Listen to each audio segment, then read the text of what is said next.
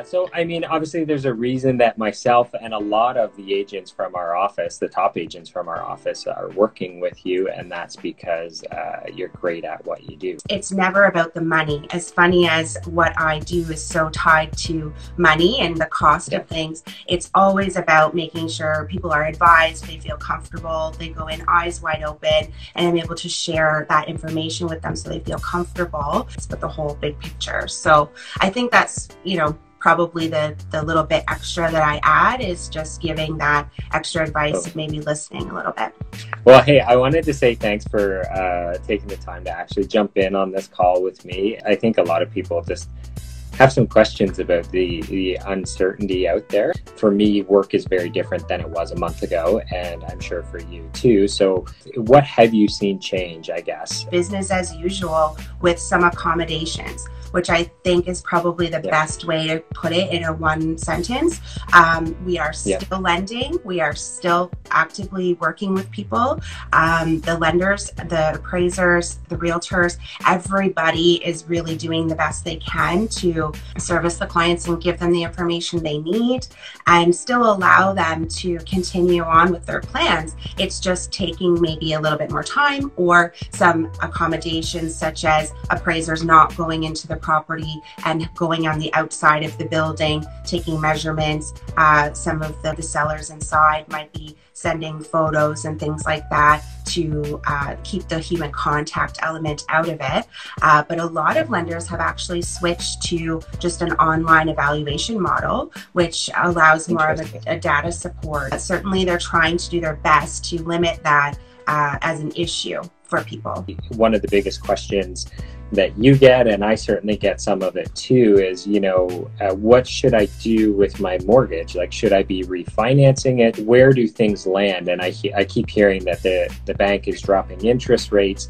I mean, are you getting a lot of those phone calls? Absolutely. So big thing is people kind of instantly in their mind go to worst case scenario and they start worrying what's going to happen, and words like jacked up and skyrocket and things like that start getting thrown around. And really the reality is that the variable rates for the existing clients that had them have gone astronomically low because the Bank of Canada dropped the prime rate by 1.5%, which is unprecedented, let alone in a 2-week period. I mean, it's just unheard of. So that being said, there really are people that are paying well under 2%. But on the other hand of that, if you think of it from a lender perspective, all of those mortgages that they hold are now under 2%, and perhaps also risky because they don't know what percentage of those mortgages are going to ask for payment deferrals or may be impacted by job loss or layoff and things like that. So what the banks basically did was also increase some of the rates on the fixed and variable side as far as what they were offering on the other end. So that's where some of that confusion comes from, which is, well, how come prime's so low? Why is fixed rates a little bit closer to 3% right now? And so that being said, 3% is not a bad number at all. And it's where we were before all of this kind of happened. We were just under. And then we did take a dip down for about a week and a half. There was some really low rate. And then now we've trickled back upwards to 3%. But I think from what I've been hearing and listening to economists, they certainly are predicting that things are going to level off a little bit. There's a bit of just a response to say, let's maybe pump the brakes a little bit and not get involved in some contracts that people are uncertain right now, and then they're going to maybe have some issues down the road. This week, the last couple of days, lenders have been slowly bringing rates back downward again. So for it to go from 2.6 range to 3.2 was kind of the big gap that I saw. Again, it sounds huge, but it's not.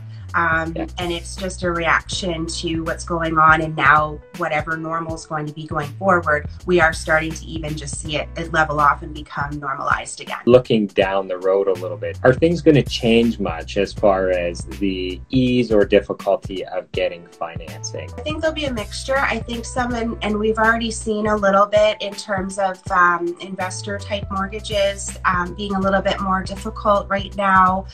Some of the major financial institutions that offer HELOCs or secured lines of credit have limited that you can use that for a down payment to purchase rental properties. So right now, I would say that that's not a legislative change from the government. That's an institutional choice. And I think right now that's just a pure reaction to what's going on. And they're saying, you know what? Let's just take that riskier portion of our business and put it on the back burner right now and take care of primary homes where people live.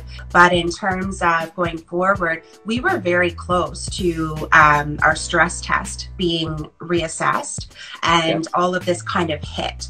So if I were to make one prediction, I really do think once the government is able to put out the fire and actually take a beat, they're probably going to have to reassess that stress test and perhaps remove it or reduce it a little bit further. We did get a slight decrease of 15 basis points, so that stress test now is 5.04. So that in dollars reflects about $10,000 per buyer that they can pre-approve for more or approve for more. It's not a huge increase, but any little increase we'll take right now for sure. So I think that will be something that we'll see come down the line because some folks will, especially small business owners, are going to be impacted and they still need somewhere to live. And even if worst case scenario, people needed to downsize, they still need somewhere to live. So they need to be able to qualify. Do you feel like there's potentially a bit of an opportunity for first-time home buyers coming out of this situation? Finally, housing prices will drop, or mortgage rates are lower, or anything, any variable of that, and some of it is less or more true, right? Yeah, I mean, I think it's hard to know after they release us out of our social distancing measures and everything, how that will respond, because again, it might actually make it tougher in the sense that there will be some buyers waiting, and if everybody's kind of racing to those properties right away, perhaps there will be more competition.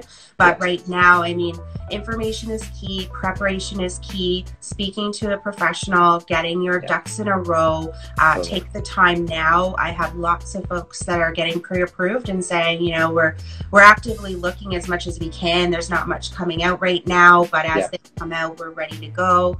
And just, taking the time now to get your paperwork in order. So if we do need to shorten our conditions, remove our conditions, we're confident in doing so while still protecting our clients, right? So for sure. I think certainly there'll be some opportunity. And if they do decrease that stress test, I think we'll definitely see some openings come up for the first-time buyers as well. Because in my opinion, they're the ones that are suffering the most, which is kind of backwards. And we've known that since B20 came out.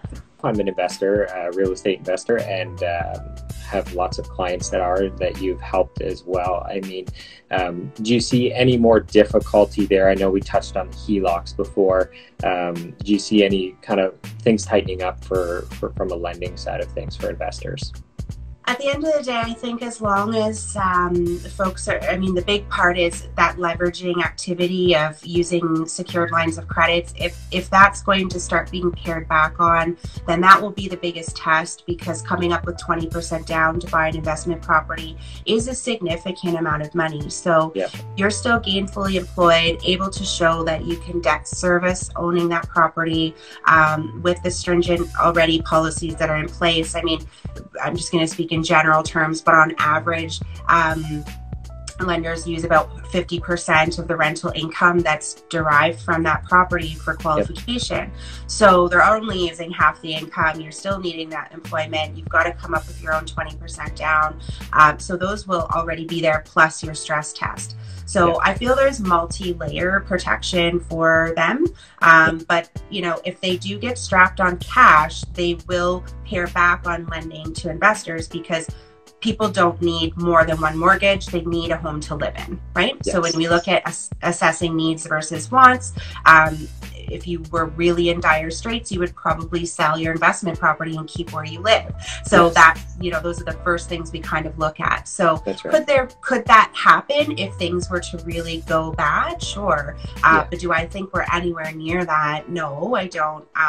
The government has been very, very good at encouraging the banks and releasing different reserves that the banks normally have to have so that they can liquidate that cash, so they can continue to inject it to the consumers and keep things going.